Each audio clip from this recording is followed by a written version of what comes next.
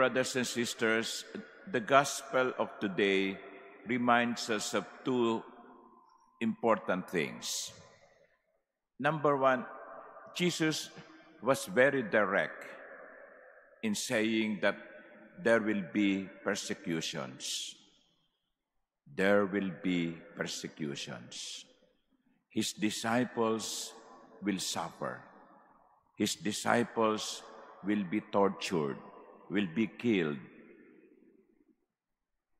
If the master suffered, the disciples will also experience the same.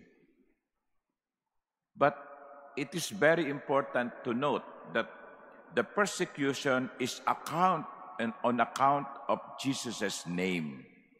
So yung pag-uusig na mararanasan ng kanyang mga alagad ay dahil sa pagsunod nila kay Jesus.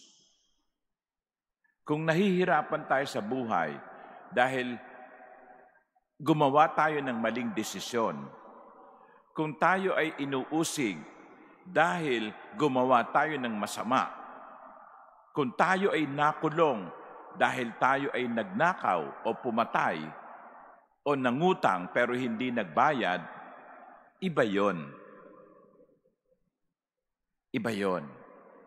Ginawa mo yan, pagdusahan mo. Pero yung tinutukoy dito sa Ebanghelyo ay naghihirap ka dahil ikaw ay alagad ni Jesus. Inuusig ka dahil ikaw ay gumagawa ng gusto ni Jesus. Gumagawa ka ng tama. We experience persecution because of Jesus' name. We are true disciples. That is what we are praying for. Christians who suffer because they are Christians. And as I said at the beginning of the Mass, even now, even in our modern time, there are still Christians who are persecuted because of their faith. That is why we are praying for them in a special way today. For us to be aware that we have brothers and sisters who are tortured, jailed, killed, even because they are Christians. So that is the first reminder, of the gospel. There will be persecutions.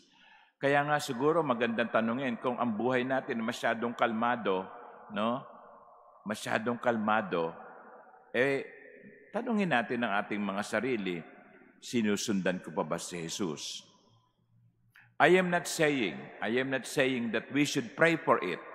Lord, sana po ma-persecute ako. No. We should not be praying for that. If they come,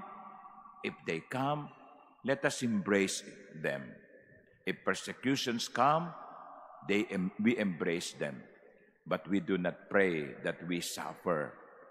If sufferings come, let us embrace the sufferings. If that is because we follow the Lord. The second reminder of the gospel is this: in the midst of persecution, the Lord will not abandon us. Yun ang katiyakang ibinibigay niya sa atin. Sabi nga niya, don't even think of what you're going to say. No? The Spirit will give you what you're going to say, and your enemies will be powerless to refute them. Nga sila sa inyong pagsasalita. So sa makatwid, hindi natin haharapin ang pagsubok ng nag-iisa. Kasama natin ang Diyos. Kasama natin si Jesus. Maaaring patayin ang ating katawan, pero hindi mapapatay ng ating makaaway ang ating kaluluwa. And that is the meaning of the gospel part when he says, not a hair on your head will be destroyed. Why? Because just like Christ, he was killed, crucified, but he rose again. He rose again.